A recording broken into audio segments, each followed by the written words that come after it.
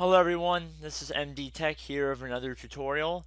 Today I will be showing how to upgrade from Windows 7 or Windows 8.1 to Windows 10 if you have already burned the ISO file to a DVD or CD-ROM. So this process will help preserve some settings that already exist on your computer, but we are not using the Windows Update method to upgrade to Windows 10, which won't be available for a couple days.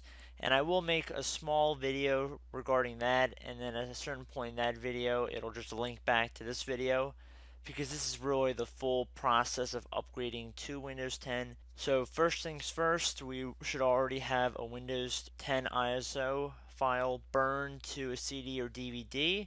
We should put it in right now if we haven't already. Okay, so we just put in our DVD. So basically now we're going to run the setup file.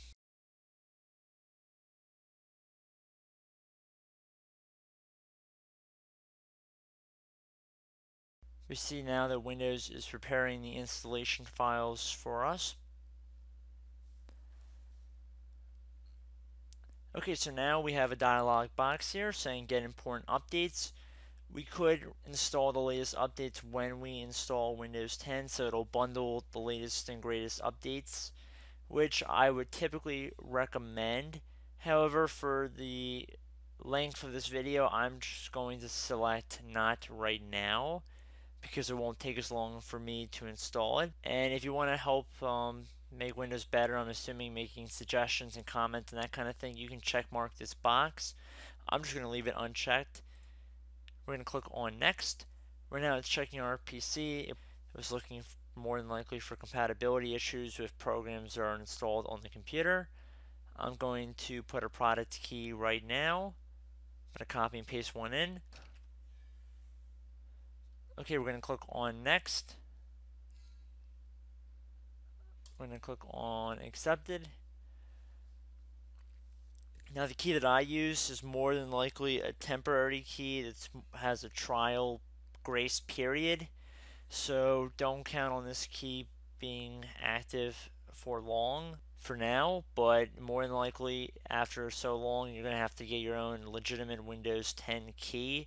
And that's pretty much what this video is made for. It's people that already have the Windows 10 CD or DVD and are just looking to upgrade legally and legitimately to Windows 10.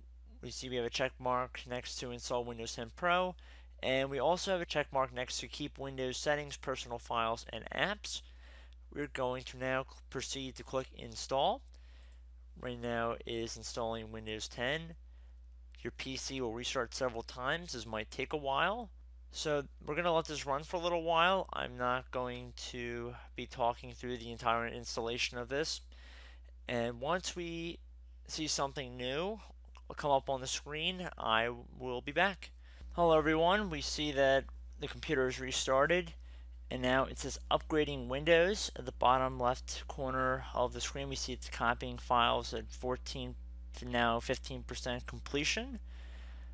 This is a lot different than the previous Windows upgrade installation processes. It is the first major change since, I would even say, Windows Vista, because Windows Vista, Windows 7, and Windows 8 pretty much followed a very similar graphical design, and this is definitely different. So we're going to let this thing go for a little bit, and once we're done, once we get a little bit further along, I will be back. Hello everyone, I am back.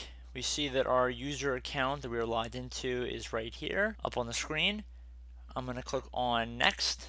Now either we can use Express settings, which will implement settings based off of Microsoft's suggestions, or we could do customized settings. I just want to go check out custom. We can see personalization, location tracking is on. We can turn that off. That's just kind of how I like to set it. Let apps use your advertising ID, send typing and inking data, personalize your speech. I'm just going to turn some of these off. Now this is my opinion. You don't actually need to turn off any of these. Personally, I would recommend you do Express settings if you're looking to avoid any conflicts and use the settings suggested by Microsoft. And now we can see we have new apps for the new Windows. We have some new features that are being displayed. Microsoft Edge, the new Internet Explorer, if you want to look at it like that. And if we click on next, we are finalizing our settings right now. Okay, so right now it is loading our computer up. I'm going to type in the password to this computer. Alright, so I'm just going to let this installation process continue. I'm just going to fast forward through it, and I will put some music in the background, and hopefully this should go pretty quick.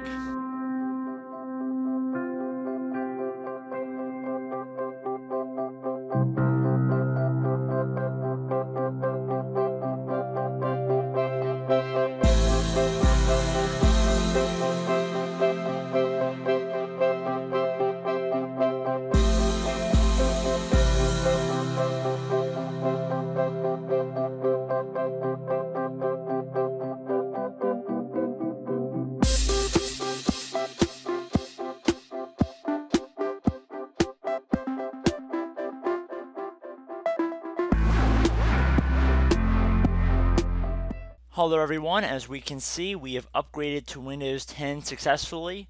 We can see we have some new icons here, we have the new start menu, and we can see that Windows has retained our Windows 7 desktop background as well as our desktop shortcuts. So I hope this video helped you out, guys. Take it from as you wish, and I will see you in the next video. Alright, bye.